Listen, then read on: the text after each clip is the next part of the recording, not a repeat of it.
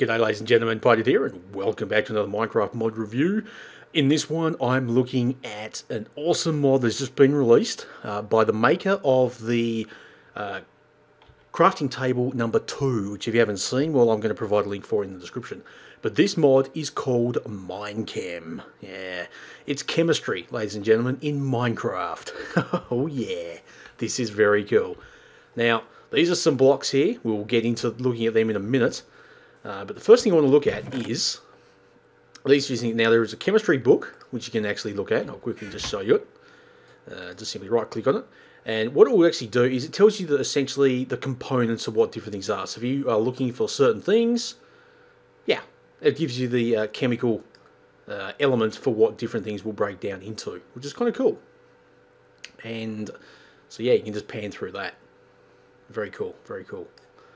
Alright, the other thing is also these. It's a hangable table of elements and a table of elements. Now I'll show you the just a table of elements. Once you've got it in your hand, you just right click and there you go. Look at that. It brings you up all of the different chemical elements and what they all are. So and gives you obviously their number. So there's like, you know, hydrogen. It tells you what they all are and goes right down to 103 of all the elements.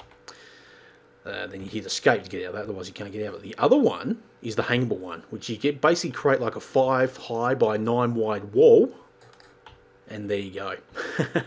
You can place it up on the wall. That is pretty cool. The other thing is I've also noticed if you do log out, that actual panel will disappear, which is a little annoying, but maybe I don't know if it's just me not doing something wrong, but whatever. Maybe it's just a small bug. But yeah, let's get on with it, ladies and gentlemen, because this is cool. Now, I'm not going to delve too much into this because this is pretty massive, what you can actually do with this mod. I'm just going to tinker with a few things and pretty much just show you what each of them are. So here we actually have all the different crafting benches, I suppose you can call them. And this is the Electrolysis cube, or I suppose you can call it block. This one is a bonder. I'll get in the description what they all do in a minute. This one is the fusion reactor. Actually, I can show you I can show you the recipes here. So this is electrolysis. So this is how you craft it. Just for that, just some redstone. Redstone and then iron blocks. The other one was the bonder, which is crafted with 6 iron ingots on the sides and then 3 slime balls. And then you got the fusion reactor, which is this one here, which is crafted like thus. You need to create thorium, which you can easily do, and well, I shouldn't say easily do, but you can do. So some of these things you do need to actually be crafting your elements beforehand, and we'll quickly get out of that. Now the fourth one is this one, which is the Unbonder, which is essentially the opposite to the bonder, quite funnily enough. But to craft that, you just get 6 iron ingots again, but rather than slime balls, you use 3 TNT. And I'll get out of that again. This one is the fission reactor, which is, oh, I've got a couple of things already in there. Nice, didn't even know they're even there. But what the hell they even are. Actually, I'll get rid of them, don't really care anyway. That is created by simply having 6 iron ingots down the side, a couple of diamonds, and uranium in the middle. And the last one is the molecular crafting bench. So all you got to do with these is you don't need to have empty vials in there, empty test tubes. And you simply craft that by, if I hit the right button, simply having like upside down pants with a hydrogen test tube in there and a crafting table. So yeah, let's get on with it. So first thing you want to do is use the electrolysis. Now the cool thing about the electrolysis is, actually what I'm going to do is, basically all you do is you get a couple of empty test tubes, which I will show you craft with just 3 glass blocks. Very easy. And then you can just simply you can pretty much put any item in there you can think of, basically. Any sort of, like any of your ores, like if you just got like a block of, like an iron ore, or even the iron ingots can break them down too, so you can put things like that. You can basically just play around with pretty much anything. And as you can see here, we've been given some oxygen and some hydrogen. I'm going to quickly do that again because I want to create a few things here, because there is also one more block that you can these also being added to the game, that I'm going to craft for you. That's pretty much what I'm going to be doing with this. And so I'll just let this one go through. Plus, there's also this mod is also designed to work with Buildcraft and Industrial Craft 2. So, and with that, you can pretty much automate this process. Now, I'm just doing this again by hand. So it's a very slow process. But yeah, you can basically speed this up, which is pretty damn cool. Alright, so now what I'm going to do is, I'm going to get some, I'll just grab some iron ingots. I'm going to put them in here as well. Yeah, put a couple of test tubes in there. So while that's going through, I'm going to come over to the unbonder, and I'm going to, actually, yeah, I'm going to put that in there. Oops, sorry, that one in there. And I'm going to put a couple of, oh, it was only 2 anyway, so I don't need 2 of there, because I only break down into 2. So they'll go from an oxygen 2 to just oxygen. Because what I'm going to actually make now, because I don't need to worry about the hydrogen, I'm not worrying about that at the moment. Now this is some iron, so that's the chemical element there of Fe and Fe5. So I'm going to come into the unbonder again, because I want to break this down. So I'm going to go there, there, and then there. Actually, no, I'll just do, oh no, I will need 3. So now it's giving me an Fe2, and it's giving me all these other ones. So I want to, now I'm going to go to the bonder. Now I'm going to get rid of these, get them out of there. I'm going to put an Fe2 in there, and an oxygen, and if I can find the right one, an oxygen 2. Now you put that into there. This will now give me, as you can see it says on here, iron oxide. So that's a chemical element of Fe2O3. So now, if you actually have 2 of those, I don't think I'm going to have enough for 2 of them. But if you actually get 2 of them, and I shall probably have to actually do this again. So I'm going to repeat the process. I know it's a little bit slow, but I really want to do this because it's quite fun. Okay, so get this done here. I might have had enough of that, but anyway, it doesn't matter.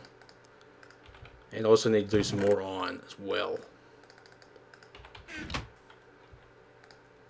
Because the other thing you can also do too, as I mentioned before, it does work with Buildcraft and that. You can automate this with having heaps more machines, and if you use Buildcraft, you can have the pipes running. Because one thing you can also do too is you can put in this bottom bit here, you can put in some coal. And I'll grab them out of there, and I'll put the coal in. Alright, and I'll put them in there so that it works with coal. They'll end up breaking it down and giving you carbon. Now if you then, once you get all those and you keep combining them in the bonder, eventually you will end up with a couple of carbon 64s. Now you're thinking, so what? We'll actually show you what one of these other ones do. So I've shown you these ones here pretty much. Now the fusion reactor, what this one, will just get them out of there. Because what the fusion, I'm just showing you what these ones do. The fusion reactor basically just gets a couple of different elements. I'm not sure if that's going to be on. They're not going to actually combine. But what the fusion reaction will do will actually create different elements. So it's a way of combining them. This one here is the fission reactor that will actually like pull elements or sort of break them down. But what you can do is once you finally got, like, say this one here is 2 C64s, you can put them into your molecular crafting block, and we'll let this go through. And what do you think it's going to give you? This is just, you can make these solely from coal, and it will give you diamonds. It is a long process to do, but if you automate this with Buildcraft, yeah, it will make it an automatic process. It'll be very, very awesome. Okay, so now we want some of these. Put them into there because I want to make another one of these because it's the last thing this is going to incorporate. And I think I've pretty much covered what all these features do. And let's just hope this works. I was going to look like complete another goose. Okay, so it's giving me Fe5, it's giving me a couple of them. And as you can see, none of these stack, so you can quite easily run out of space.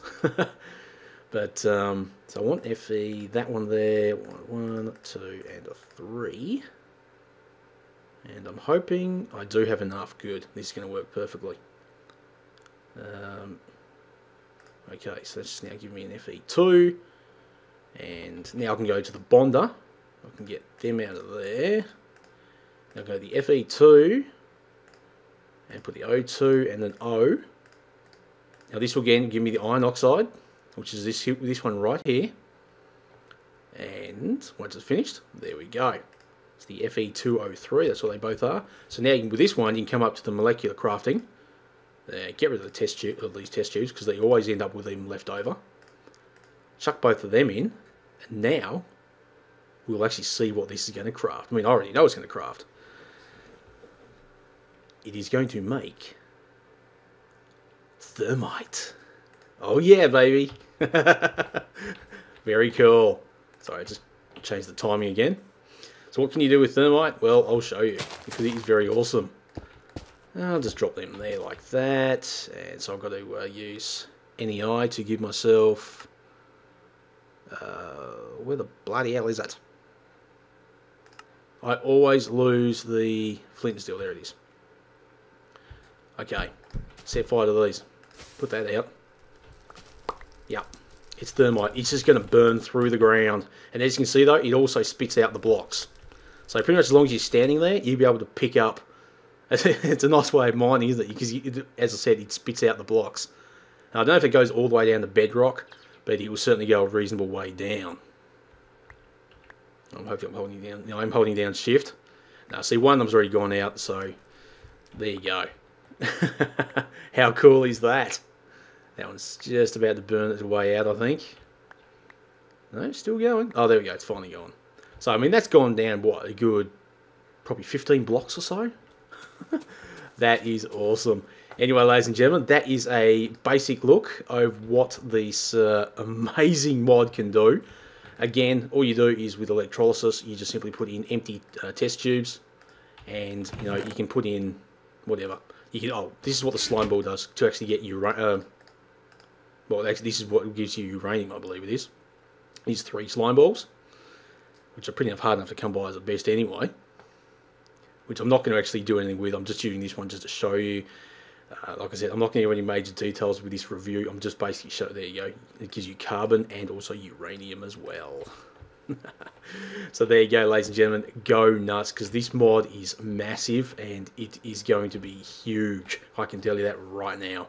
With the amount of stuff you can do, and of course, like I said, you are breaking stuff down in this with the electrolysis.